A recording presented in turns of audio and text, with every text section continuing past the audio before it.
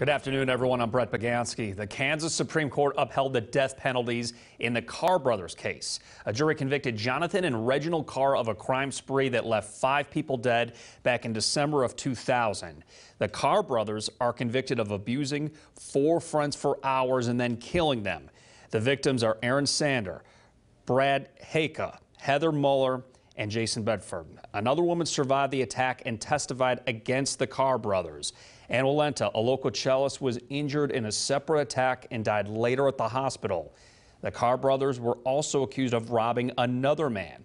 The Kansas Supreme Court upheld the brothers' guilty verdicts in 2014, but overturned their death sentences.